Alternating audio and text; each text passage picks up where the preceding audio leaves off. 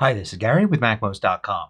Let's look at some keyboard shortcuts that you maybe shouldn't be using.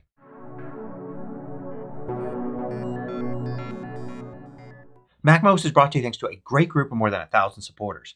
Go to MACMOST.com/Patreon. There you could read more about the Patreon campaign, join us, and get exclusive content and course discounts. So keyboard shortcuts are great. Everybody loves keyboard shortcuts. But it doesn't mean you should always use them. There are some keyboard shortcuts that have better alternatives that are often overlooked. First, let's talk about the keyboard shortcuts for screenshots. To take a screenshot, a lot of people will tell you use Shift-Command-3 or Shift-Command-4. And these indeed are the keyboard shortcuts. They date back many years for taking screenshots. However, there's a better alternative now. Use Shift-Command-5. This brings up the full set of screenshot controls here at the bottom. You can switch from entire screen, a window, a selection. You can do screen recordings, and you've got all of the different options right here in a single menu. It's easy to use and you don't have to remember different keyboard shortcuts for different functions. Now the other keyboard shortcuts are really useful if you take lots of screenshots, like many per hour. Then maybe you want a quick shortcut to do exactly what you want. But for most of us, even myself included, and I take a lot of screenshots, Shift-Command-5 is the way to go because it gives you all of the options and it's just one shortcut to remember. Next, let's look at launching apps. Now, the common wisdom is to use Spotlight to launch apps. Everybody will tell you that. I've even said that many times in many different videos over the years. You do Command Space, it brings up Spotlight, you search for the app that you want, and then it comes up. But notice how there was a tiny bit of delay for the app to come up. That happens sometimes. And it can get in the way because if you quickly type those letters and then return, it might not launch the app because you didn't wait long enough. It's a little annoying. I find a better way to launch apps is actually to use Launchpad. Now I know a lot of you are going to say Launchpad's horrible. I hate Launchpad. Well, what I'm talking about is not using Launchpad in the way you're probably thinking. I'm talking about triggering the keyboard shortcut and then using it in exactly the same way as Spotlight. It doesn't search for other things like Spotlight does. It just focuses on apps. So it's lightning fast. On some keyboards there's even a Spotlight key. For me on my keyboard, F4 will bring up Spotlight instantly. Then I could type just like with Spotlight and return just like with Spotlight. But it always works lightning fast so there's no delay. So at the very least it's just as good as using Spotlight. But sometimes it's better. Now if you don't have a Spotlight shortcut on your keyboard, you can set one up yourself.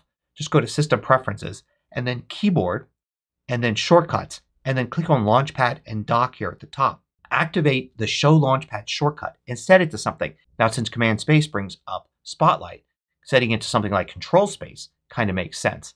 So now I've got Control Space to bring up Launchpad, type, return, launch, no problem.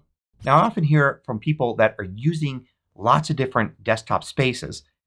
If I look at Mission Control here, I can see I've got my desktop and I've got 3 full screen apps. Switching between the apps sometimes takes a few keystrokes because either you launch Mission Control like this and then you click on the space you want, or you use Control right arrow and left arrow to go between them. But what if you have 4, 5, 6 different full screen apps? You have to do Control right arrow a bunch of times to get to where you want. But what a lot of people overlook is simply using the app switcher. Just because the app's full screen doesn't mean you can't use the app switcher. Command Tab and continue to hold the Command key down and then Tab to go to the app you want will show you all of your apps, whether they're in a desktop space or full screen. And when you select the app, it will jump right to that space. Doesn't matter if it's far away, like I've got Photos here and Mail here. So if I'm in Photos, if I do Command Tab and then I go to Mail, it will jump all the way to that space, skipping the full screen apps in between. Now another common keyboard shortcut is using Command N for File, New Window. This will create a new window like here in the Finder. Command N, I've got 2 Finder windows here. But often we forget that tabs are better than windows in many situations. And the keyboard shortcut for that in many apps is Command T for New Tab. So if I want to look at 2 different places in the Finder here, or maybe 2 different documents in an app, 2 different locations in Safari, I can just use Command T to open up a new tab. So you can see I've got 2 different tabs. I could be looking at different locations in both of those tabs and easily switch between them. Of course, Control Tab will be the keyboard shortcut for going between tabs. And just because they're tabs and you can only look at one at a time doesn't mean you can't drag and drop between them. I can drag this file over to this tab. You can see it switches to it, and then I can drop it in here. Now when looking in files in the Finder, we often want to preview what's there. Like I can't really tell from the icon what this image is, but I could use the space bar to bring up Quick Look. Quick Look's very handy and something you should definitely know about and use, except that a lot of times it gets in the way. Here it's in the way of the other files. They are hidden behind them. If I use the down arrow, for instance, I'll go to the next file, but I can't really see what's selected. So sometimes Quick Look isn't the best way to go. You can preview files in the Finder using the preview pane, which appears to the right. You're probably used to seeing that in the column view where it appears automatically, but it actually can appear in any view. Here I am in list view. I can go to View, Show Preview, or Shift Command P. It will bring up the preview here on the right, which is usually plenty big enough to be able to see what I'm dealing with. And you can drag the line here to actually change the size. And now it never gets in the way of the files that you have selected. I try to use the preview area here as much as possible, and I find when I do so I rarely need to use Quick Look. Next, let's talk about some really old keyboard shortcuts, like using Command B for bold.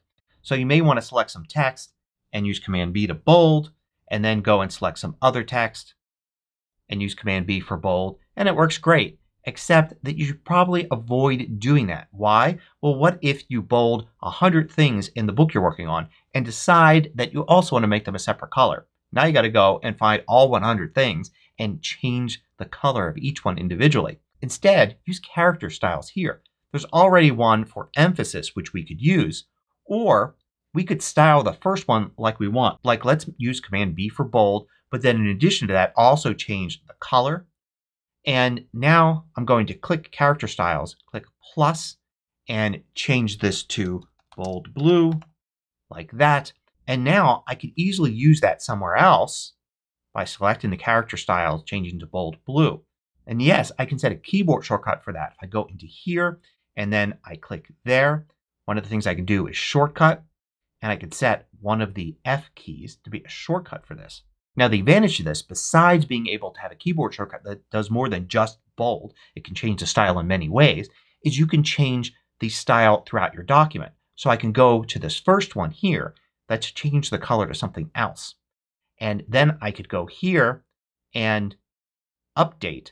And what will happen is it will update the style. And since this also used that same character style, it updates that as well. So I could have this 100 or 1,000 times throughout the document and easily update it to a different style. And finally, let's look at the keyboard shortcut that we all use, Command Q for quit. Now, Command Q is perfectly fine to use if that's exactly what you want. But a lot of times people will use it and then be surprised to find that when they relaunch the app, the windows that they had open before are open again.